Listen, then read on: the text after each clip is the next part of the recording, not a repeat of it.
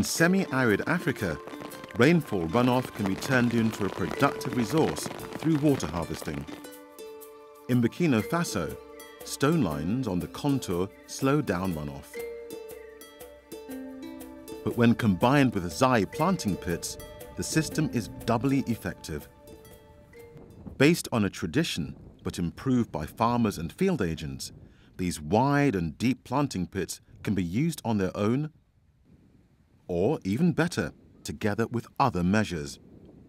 But in all cases, they act the same way, capturing water runoff that flows over the surface. Zai are dug by hand with a hoe. They're usually around 25 centimeters in diameter, about 20 centimeters deep, and spaced 90 centimeters apart in each direction. Excavated soil is placed downslope of the hole. Composted manure is precision placed in the zai before millet or sorghum is sown. So when it rains, both moisture and fertility are concentrated exactly where they are required.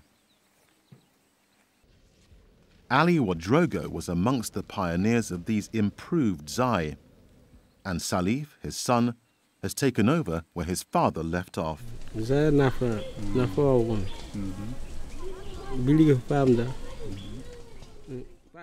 benefits of zai are numerous.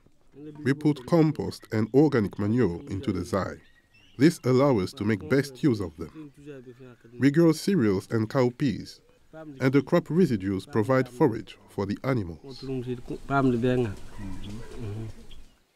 Salif, like others, appreciates how supplementing the zai with stone lines means that fertility isn't just added through manure, but by the action of the lines slowing down the runoff, which encourages rich sediment to settle in the zai.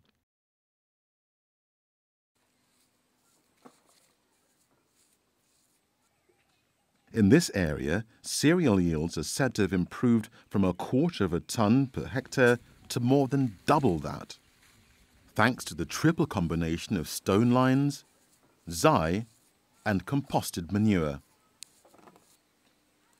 Naturally, the benefits vary from season to season, but which family invests 3 decades of effort in a system that doesn't pay back? Amadou Kindo is another smallholder who's convinced.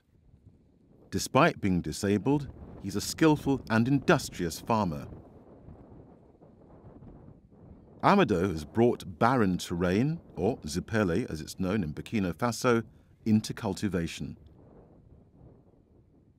Desertification has been effectively reversed by a hoe, runoff capturing holes, and manure.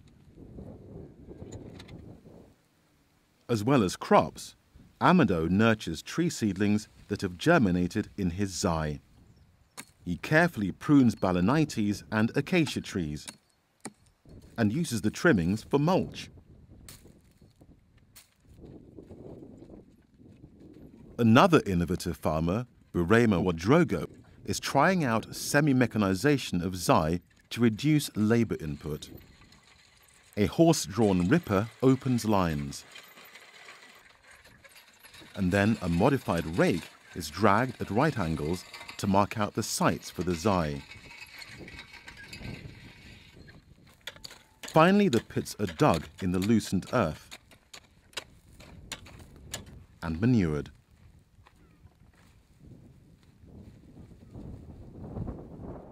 But planting pits are not only used in Burkina Faso.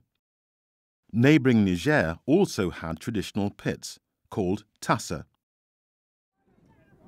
Malam Ali was amongst a farmers' delegation that visited Burkina Faso in the 1980s.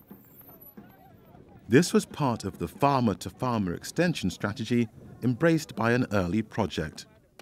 They learned improved techniques for reclaiming land, and Malam Ali began to implement those on his return to Niger. The difference is as follows. We used to dig the pits in a haphazard fashion. Now we have learned to dig wider pits and to make them point upslope to capture water.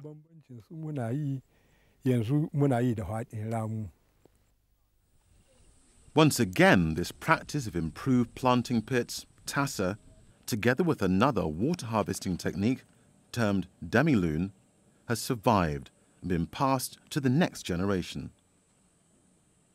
Samaila Ali is Malam's son. Who is there who has not reclaimed land like this? I don't know if any such person exists, and if they do, it's because they don't have degraded land.